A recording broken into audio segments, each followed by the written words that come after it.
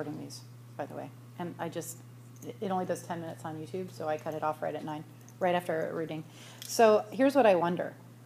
If these two sections at the bottom, in fact, might serve as bookends.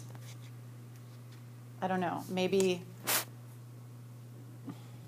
I think that whenever I see two sections that are the same at the very end of a paper, I wonder if, in fact, one of them is really the way into the paper and the other one is the way out of the paper.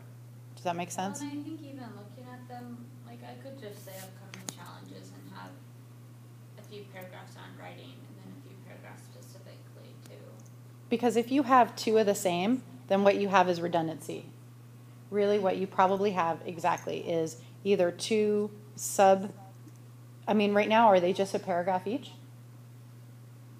No. Like, how much are in each of those sections on upcoming challenges and? Like 3 paragraphs. Okay. Each. So maybe they're like subsections kind of thing. So. Yeah, but again, I don't even know. I don't know that they even need to have their own sections because I do the writing one first and like this is what I've learned about my writing through Becker and this is what I need to do and need to apply, and then. Oh, okay. Sorry, I have a side note. So one of the things you said, you talked about, Becker's the one reading you talked about, right? Yeah. Because, one, it was fresh. Would you also say it's because it's the one that helped you connect most, or is that? Yeah. Okay. So, do you talk about Becker quite a bit?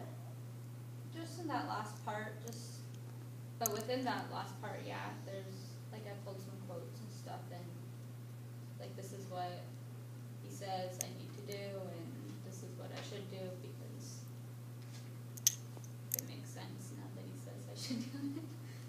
Or he says this is common to how people do. Yeah, I have some of that, too.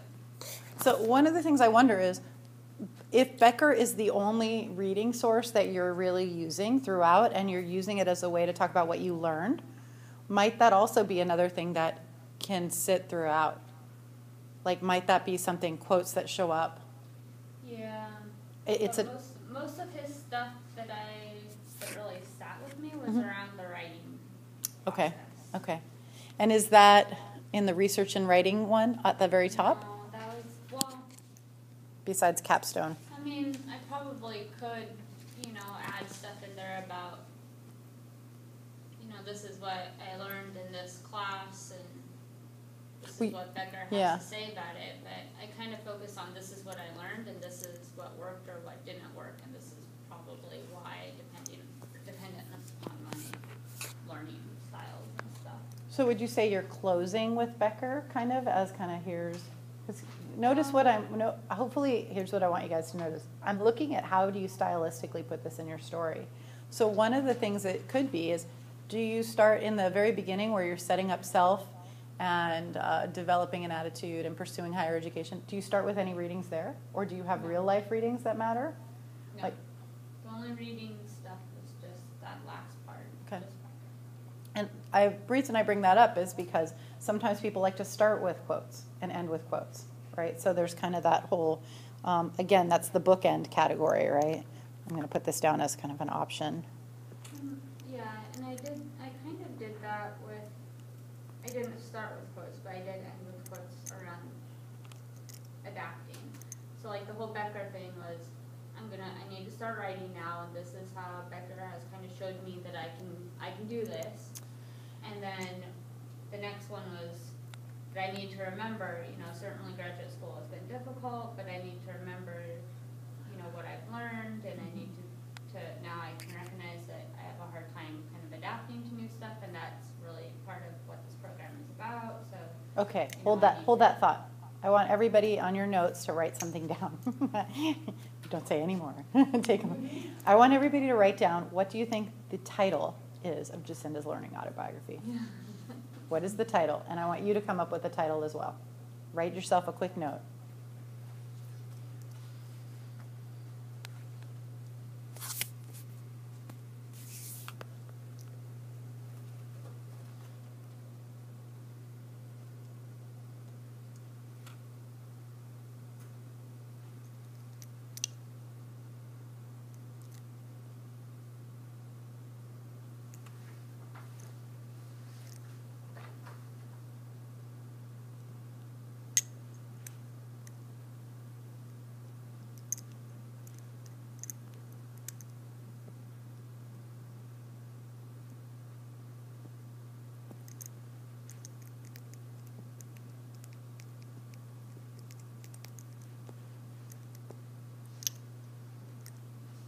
And if it's just a few keywords, that's good too.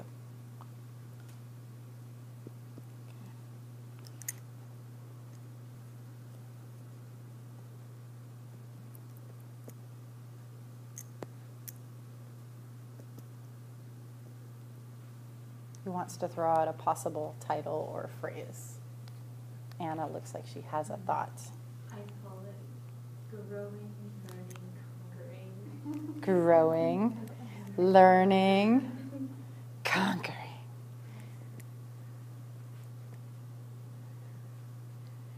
Who wants to go next? I have like self-discovery and then the little colon, and Uh-huh. then come up with something else. Self-discovery, dot, dot, dot. Discovery. Just discovery. That was the word. That was the one word I got to. What do you have, Jen? Well, you know, I like definitions, so Uh-huh. I put defining who I am. Ah, defining who I am.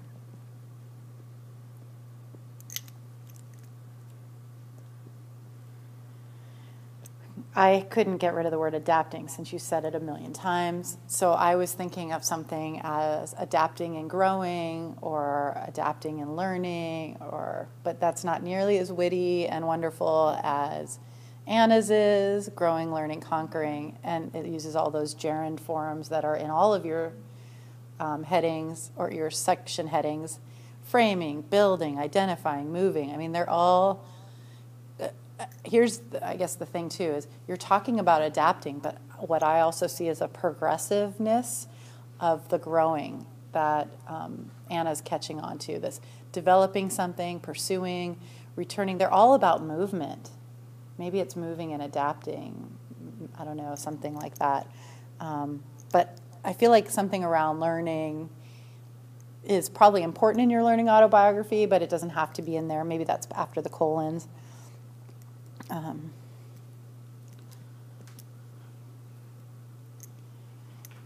So mine's kind of a little more boring right now, but what did you come up with for yourself? I just have words. What are your words? Discovering, expanding, and comfort zone. Expanding, okay. If you had to put comfort zone into a verb form, what would that be? Adapting. Oh, there you go. But the word comfort zone is in there, so is that in your narrative now? Have you talked about your comfort zone? Not specifically in those words, but I said I like structure, that I don't like surprises. I'm comfortable, most comfortable with. I have a preference for. Yeah. Then you can get away from just like and don't like, which are more of those feeling words. And you can talk about preferences for learning. Yeah. I'm challenged. Yeah. I'm more challenged when my comfort zone is kind of pushed, or my boundaries, maybe boundaries and structure. When there's less structure, I feel anxious that it's going to push me to, I don't know, not learn, right? But there's something there. So one of the things that also comes up, your word discovery is also by self-discovery. I mean, you can see these are really related terms, right? Everybody's kind of focusing on the same thing.